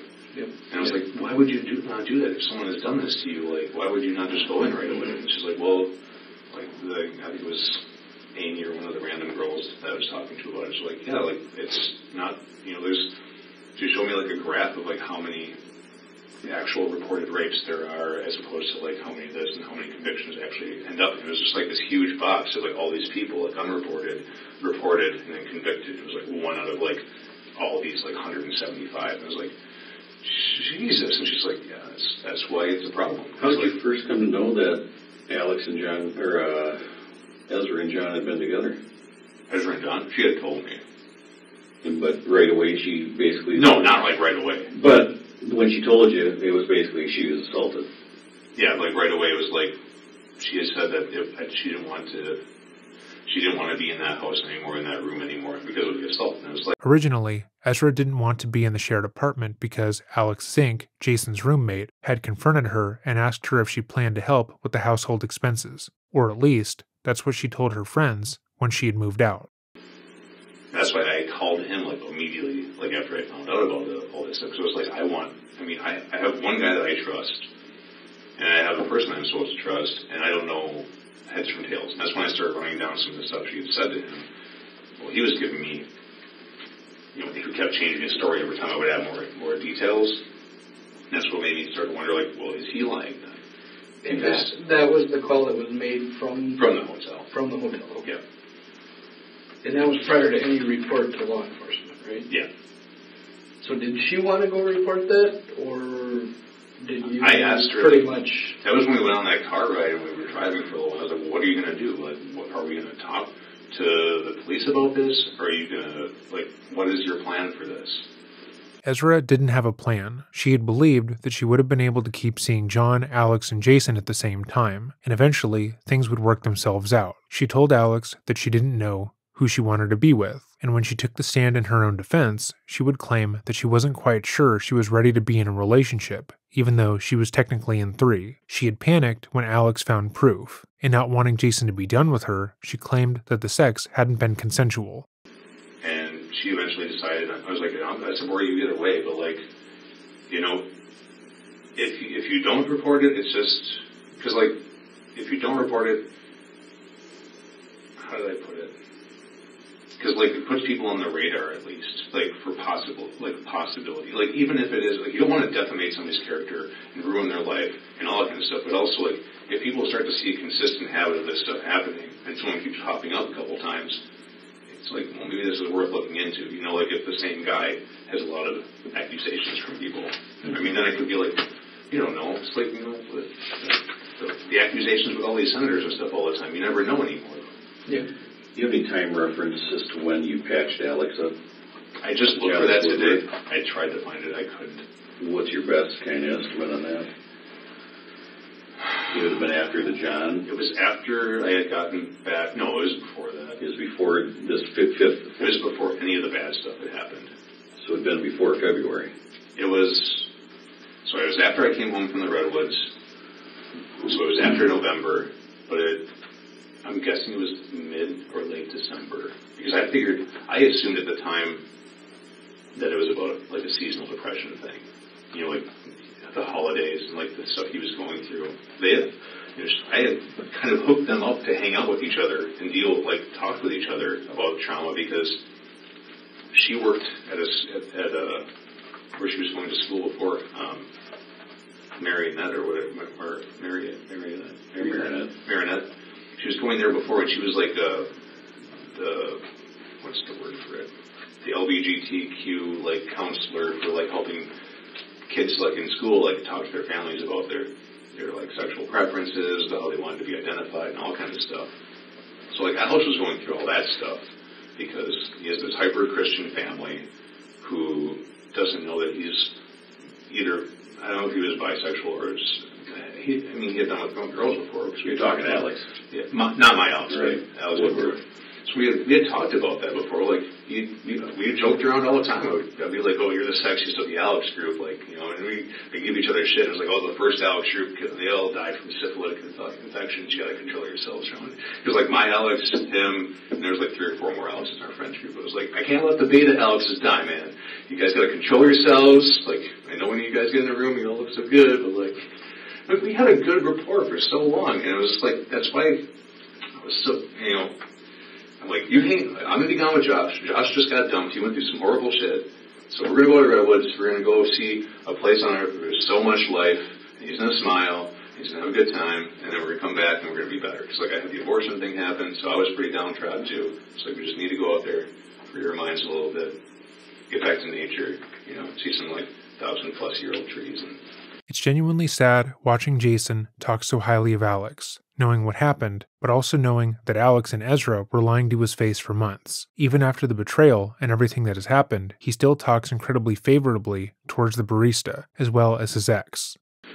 So, like, but she would get suicidal a lot of times. Like, when I would go on to D&D and stuff on Mondays with Josh, she'd be like, you can't go because I feel like I'm going to kill myself or something. It's like, why are you going to kill yourself? She's like, I keep letting everybody down in this. And it's like, are you doing this because you don't want me to leave? Like, the house? Is this like a power play? Like, is this like my one day to go do something we're away from you? Like, because we get stressed out sometimes. Or is this actually like a thing? She's like, yeah, I just don't trust myself right now. I was like, do you want me to call Julia? And a lot of times I get a hold of Julia, but like, she'd be like, oh, like, well, can I report? Should I report you? Should I call this up? And she's like, you know, someone did that to me once and I never forgave them and I wouldn't talk to them. It's like, yeah, but like, why are you saying this to me if I shouldn't be scared? I'm about to, I ate a bunch of pizza before I came here. That's such a bad idea. But, I'm like, you can't do this to me. Because the medical and like the side of me that empathizes a lot with people, you can't just throw that at me and then make me be like, I'm just about to bike away and go relax and just go to a different world for a little while and play some nerd games.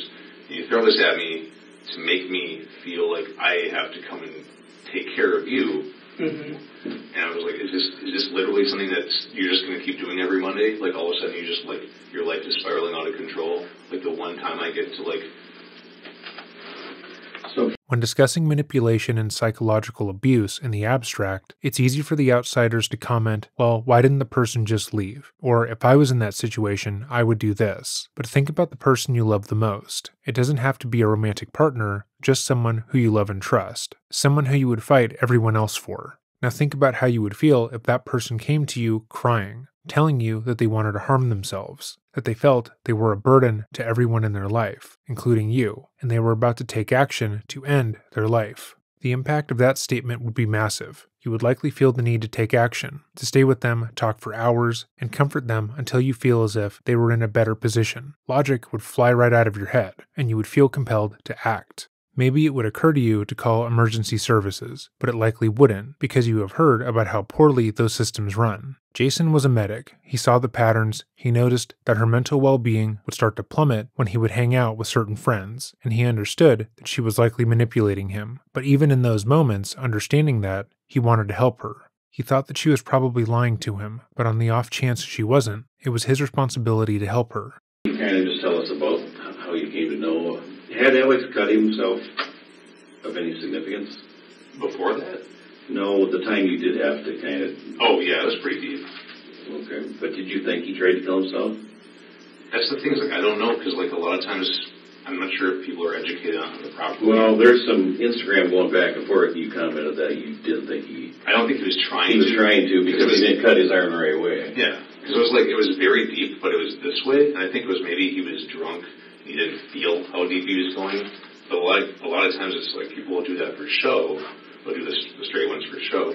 So he went this way. He went this way. I was looking down. Okay. Yeah. I'm not sure. I can't remember if it was passenger or driver's side arm. But how did you know about it? Well, she had asked me to come over and take care of him. He was over at Alex's house? Yeah. And like his roommate Matt was still there, and we talked a little bit. We were very casual, and I was just like, and I kind of put it over the sink, and I irrigated it out, and I cleaned it all up, and put like one or two little things in there, and some, like there's like this super glue stuff that you can use for like closing up a wound. It's like, I can't remember what it's called. Dermabond. Mm-hmm. And he had just told everybody that it was like the steam wand burned from at work, because like the baristas, they had that wand that you heat the milk and stuff up with. So he had it wrapped, because I gave him some Curlex, and I gave him some tape to wrap with and keep it cleaned.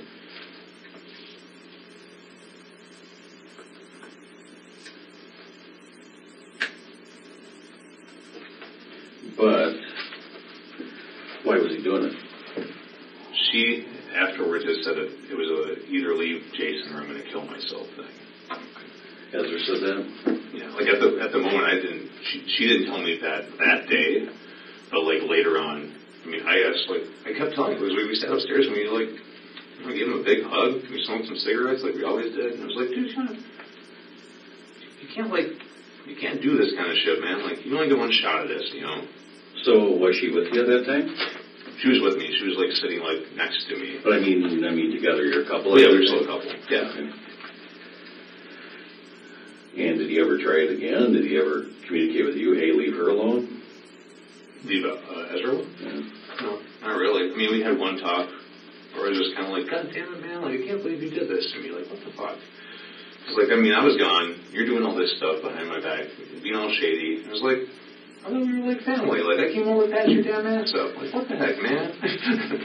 Jason just seems like a nice guy. Imagine your closest friends and girlfriend all betray you in such a deep, intimate way, and this is your response. Jason still sees the good in everyone, even in this situation, and that's truly crazy to see. So did you have conversations about that? About his, I guess, his preferences? Well, his problems with the family and his preferences? Oh, yeah, we would drink Greenville. Or not Greenville, Berghoff once in a while, get really trashed. Like, after me and my ex had split up, me and him, he's a kind of a regular at the joints, like, be like, all right, let's split a pitcher, it's happy hour, like, because I know he would work in the mornings usually, or work at nights at races, or he was there the day that me and Ezra met, you know, like, we were hanging out at the bench. I came to lock up my bike by Terry's biking store. I got it flat on the way home from work. I pounded on the window because it was after midnight, and I was just like filled up a to-go cup. I stuck it out, and it was like, it's fucking closed, and I closed the door, and I was like, all right. And I sat down inside, and Ezra was laying on the benches stealing Wi-Fi. It's like, what was that sigh about? I was like, oh, it's just been a fucking rough day. But yeah, we talked till like 4 in the morning that night. He came out and like chatted with us. We all smoked cigarettes together. And, you know, we were always like good friends together. Like, I don't know. Okay. What's this whole boy thing though? The boy thing? Yeah. I don't know what. Like her being a boy or like him. Well, you were at the court, right? Yeah. And you heard about what she... Yeah, there was like the carving, right? Right. I don't know if it's to do with... I don't know, did they ever figure out for sure if it was him or her who had done this? Like who had mutilated or whatever? Well, she admitted to doing it. She had carved it in.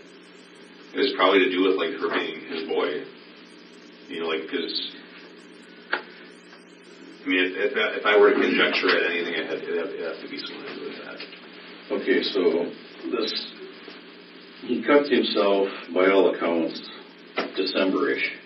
Yeah, sometime in December. So I tried to look for it. Yeah, that's fine. So from December until March, what's going on between them two? Are they having rendezvous when you're not looking? I think it's like... They were. At this point, Jason is fully aware of the extent of it. I'm gone for a drill weekend because Alex, like my Alex, I should just start calling him Zink. When Zink would be like, you'd be gone, dude, she'd be like in the shower and out the door. And I was like, how can you tell me this shit for a minute? He's like, well, I figured, you know, like she was just hanging out with friends doing photo shoots like she did sometimes, but also like sometimes she wouldn't come home. He's like, I texted her sometimes and asked what's up, and she'd be like, oh, I'm just hanging out with friends. And like sometimes she would like go over to John's and like babysit because he has a son, Warren.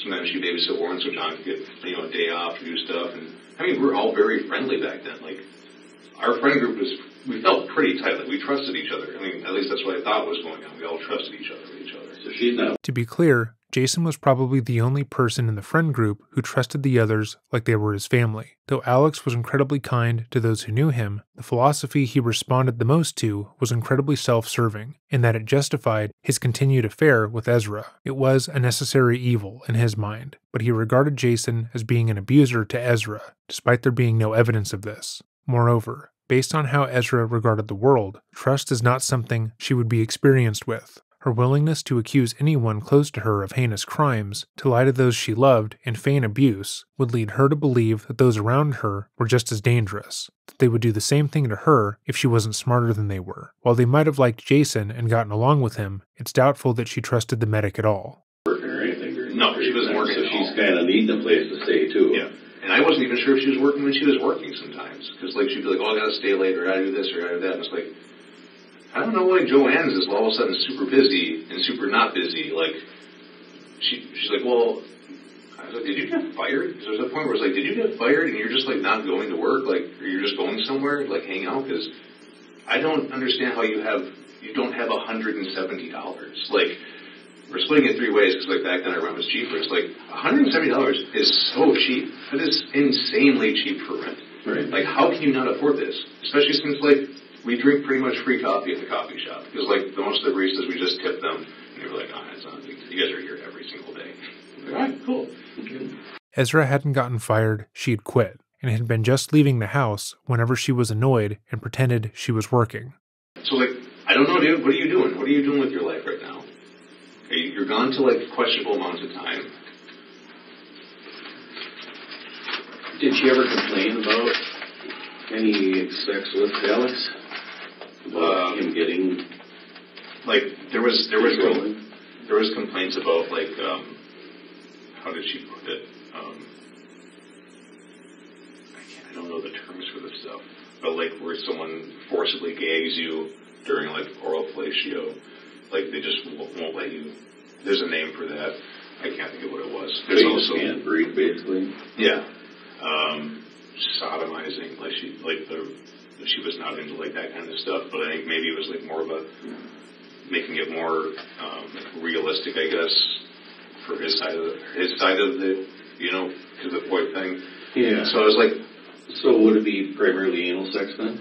I mean, I don't know. I wasn't completely privy to it because, like, I was trying to, at the point, like, I was trying to be very sensitive approaching this because, like, not only being, like, an ex, but also, like, I'm not well versed in this kind of stuff. Like, I'm not, I know how to talk to some people about these, like, traumatic things, but, like, I'm not going to, like, straight up ask someone to dump all their shit because I don't know how to respond to it or deal with it. Mm-hmm. But she made it sound like it was primarily, I don't know, from behind, whatever it was, and a lot of times, I don't know which orifice, but. Was she mad about that? Or not? I don't know. Was she enjoying it, does it sound like?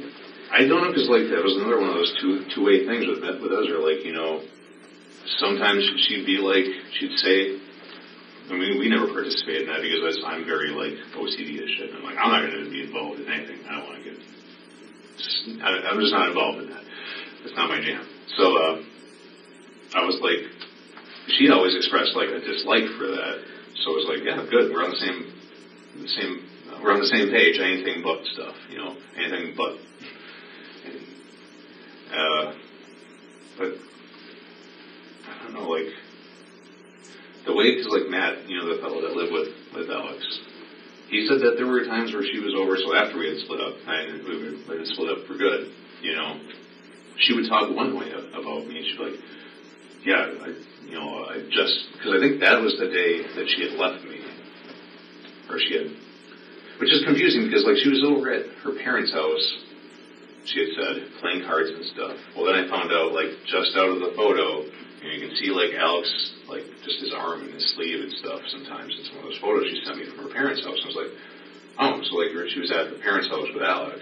She introduced them and all this kind of stuff and whatever. Well, she must have went back to his house that night, and that's when she had messaged me the next morning, like, this stuff happened. Or however that worked out. There was a night where she was at his house, or at her parents' house with Alex. Jason is slowly coming to terms with just how much of what Ezra told him was a lie. It's incredibly interesting to see him realize in real time how much everything she said wasn't true. I'm not sure how it worked out. I used to have this more together back. I don't know anymore, dude. It's so much in my head. Did she ever read you her journals, or did she email those to me? Yeah. I think so you've seen them? Yes. The silence broker or whatever. Yeah. So what did you make of any of that? I couldn't tell completely. It sounded like a lot of It was painful stuff to read. As you read through it, could you determine who she was talking about? Yeah. In each paragraph? Not each paragraph. Well, but like, as you got back,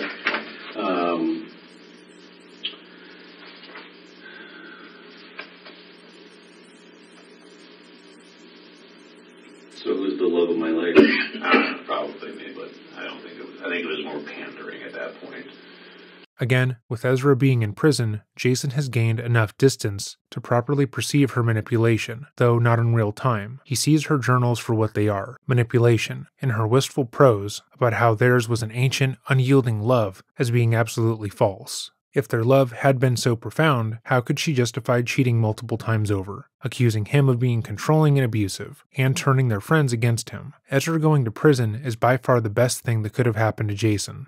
I mean, she wanted you to read this? Is that what Well, I don't know. She said she did these for therapy, so maybe she was talking to her therapist. Maybe it was one of those, like, I didn't know what I had till I lost it situations where I was just like, well, I don't do do-overs, I don't redate people, man. Like, this is not something I want to continue doing. I don't want to continue like, taking care of you. That didn't actually appear to be the case. After Ezra and Jason had broken up, they had slept together a number of times, and Ezra was determined to get back together with him. And given the lengths that she'd gone to, had she not murdered Alex, there was a high likelihood that they would have gotten back together in some capacity.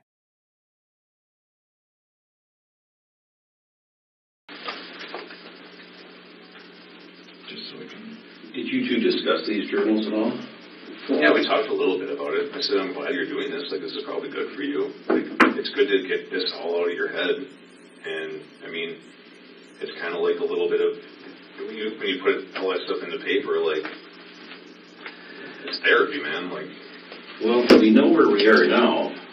You know, we kind of know what transpired. I guess, what are your thoughts reflecting back on that? reflecting back on. Well, I mean, how did she get to the point where she drove away from you that day with Eau Claire PD standing by, and by all accounts, more than likely, based on what we know, drove right there? Drove right. Oh, to that place? Yeah. I have no idea. Like, I know that when I was at the house, so I sat across the road from that place for quite a while with my bike and just like smoked so many cigarettes. And then it took a lot for me to like go into the house because I was like knocking on the door, and I think when I cracked the door open and they heard my ringtone going off, and I heard her yell, "Just let him help you." I was already at the point in my head where I was like, I'm probably doing something that could get me in trouble, but I fucking care about these people. And I thought, like, she hasn't left. My initial thought was she hasn't left because he's going to kill himself and, like, he's going to do it right in front of her. And I was freaking out, like, oh, God. She pushed him too far. They're both fucking fragile. They shouldn't be alone together. So I ran upstairs and, like, I was like, oh, my fucking God, you guys scared the shit out of me. Because they're both in this bedroom, like, sitting on the bed. And I'm just like, what the fuck are you guys doing? You can't do this. Like, you should not, for what's going on and what you're writing and what has happened apparently in this relationship, you should not be alone together right now. Like, you guys both need to, like, go to a public place. You need to, like, talk things out. Because there was screaming and arguing when I was downstairs. So, even after the gaslighting, cheating, and lying, Jason's main concern was that both Alex and Ezra were okay. He just wanted them both to separate, to get help, and to get better. Did you know what they're saying? I couldn't hear anything what they're saying, but there was arguing. Could you tell both of them? It sounded like, well, they both kind of had feminine voices, so. Okay. But, no, then I came outside and I was like, if you guys need me, I'm going to go back outside. Because, like, I'm like, do you guys want me to stay here? And they're like, no, you don't have to. I was like, okay, I'll go downstairs and I'll sit on the front, sit on the porch. You know, if she starts acting crazy, Alex, because he's got these stacks of books, like, everywhere. Like, you throw a book against the wall, he starts acting crazy, you throw a book against the wall, I'll hear it and I'll come back up. And I was only maybe halfway through my first cigarette out there, and then the police showed up, and I gave them a statement about what had happened, and like another car showed up, and like another car showed up, and I kept giving the report, and they went to go talk with them, and that's when they were at the moment exiting the building. So then I think they split off and were questioned separately, and I talked to one of the cops about it, and I was like, so what's the plan? They're like, well, they decided they're going to go someplace public and talk, and I was like, sweet, all right, they're listening to reason, good. You know, and I was like, can someone follow them? Like, and they're like, no, they're grown adults, they don't have to be followed. I was like, I just don't trust them very much. And he would be proven right. Imagine how different things would have been if any of the responding officers had listened to Jason. And they're like, well, it's not our job to go off like the hunches of you guys. I was like, I suppose, like, that's a bad waste of our resources. So I was like, well, okay. And they all drove off. And me and Ezra and Alex all just talked for a little bit. I was like, you know what, you guys, because like I'd given him a big hug, and we had smoked together like one last time, which I didn't know it was the last time, but I was like, you know, you guys are still my friends. You know, like on the battlefield, like you have to treat the enemy and your soldiers. It doesn't matter, like who, you know, that it doesn't matter. Life is important. It's not so much that you guys fucked up. You're 24 and 26 or 21, like, you guys are young. Like, you have so many more mistakes to make, dude. It's gonna be fine. I don't like what you guys have done to me. You guys are making me crazy, but like, still love people, man. This is an absurdly forgiving person, and it's heartbreaking to watch, the same way it was heartbreaking to hear the calls between Kat and Chandler. Ezra and Alex both disregarded Jason entirely during the course of their affair. Ezra accused him of abuse and isolated him from his friends, and he still has the ability to try and see the good in her and forgive them both. Something, I don't know. Or maybe he deleted it, I don't know. So getting to the, what is this alleged assault between Alex and Ezra? Yeah, I don't know what that means either. Was there such a thing? She made it sound like the night. She made it sound like the night where she watched the movie with him, The Little Prince or whatever night, that he had kissed her. Like they went on a walk and she kissed her and she said no. But then the night she said that like she was assaulted by John, is what she said. The first assault or whatever. She said that something had happened there where she had gone over to Alex's. And then so what did it work? It happened that night, and then apparently again in the morning, you know, and then she didn't have anywhere to go. She didn't want to be at the house. So I think she said she went to Alex's, and she was hanging out with Alex, and then he got extra handsy with her about I don't know, like later at night sometime, I don't know. But I was like, I don't know what that means. Like, she was going to him saying like, you know, all this bad stuff happened, and he's just like, are you still down to like mess around or something? It's like, that seems like the most insensitive thing. It's like, well, I don't know if that's his personality type. Like, it was like, that's like. Not only was it not his personality type, but they had already been sleeping together for months. The rest of the footage will be linked down below and can be found on Rottweiler Investigations channel. But we will end our coverage here for now. Jason had been worn down by Ezra. Though he was 13 years her senior, she had successfully isolated him to the point where she could successfully alter his perception of the world around him. And it would be months until he was able to properly see that. Even while in prison, she continued to try and contact Jason and keep their relationship going. Though he repeatedly stated he was not interested and did not want to continue the relationship, she would continue to call him, telling him that she planned to be out within a year. That way they could be together. Eventually, during trial, Jason would take the stand to testify. This would be the first time the former couple would see each other again. And while Jason was visibly nervous and uncomfortable to be in the room with his ex, she seemed excited. She stared at him intensely, and though her lawyers had dressed her in soft, feminine colors, she drew attention to the fact that she was wearing a dark green sweater. This was notable, as the sweater had been a gift from Jason during their relationship. Couldn't help yourself, could you? Those present in the courtroom described how uncomfortably focused Ezra was on Jason. She seemed intent to get him to look at her, and her eyes never left him. She had been entirely disengaged prior to his taking the stand, but the moment he was in the room, she was locked in. Meanwhile, Jason would later state that he felt nervous about her unyielding attention. Thank you for watching. This will likely be the last video we make on this case for a while, as 7-hour-long videos is more than enough. My brother and I, as always, appreciate the support you've sent our way, and it's our hope that within the next couple of months, we can afford to make our content even better. As always, if there are any videos you would like to see, or a case you want to bring more attention to, email us at dreading.official@gmail.com. Remember to have a great day and stay safe.